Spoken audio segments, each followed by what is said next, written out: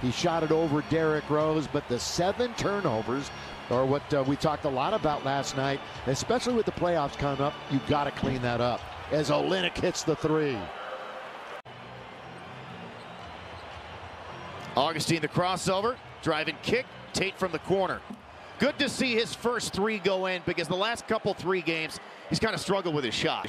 10 teams in 10 years. They're going to run things through Olynyk. Augustin's going to let it go from distance, and they finally missed. Houston as we start off a 9-0 Laker run to retake the lead underneath. KCP, count it, and 1. Last night was one of the highs as he had a great scoring game.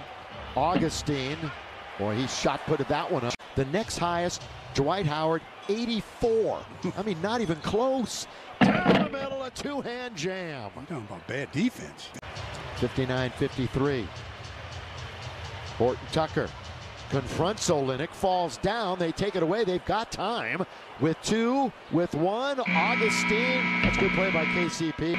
Confronts Olynyk, falls down. They take it away. They've got time with 2, with 1. Augustin, that's good play by KCP. Leaning back to make sure he didn't foul him.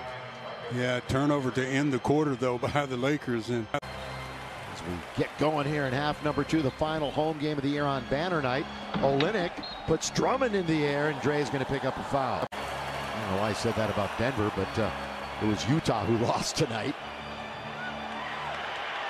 Lakers steal it away.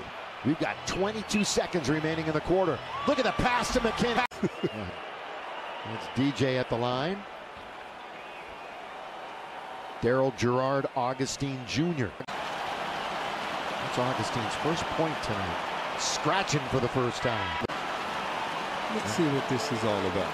He's making sure they know what he wants them to do. But these guys are fighting for Houston. Augustin just scratched for the first time a moment ago. Yet another 3 settles in, and it's a 1-point game.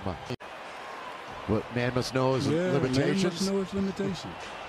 Again, we'll have both games for you this weekend in Indiana and New Orleans. Is Augustin. He's adamant about waiting until there were folks in the stand. We got about 4,000 to 4,500 here tonight, and hopefully more when the playoffs begin. And now the Rockets down by 4, 3 minutes into the quarter. Now they're still down by 4. That one spun around and came out.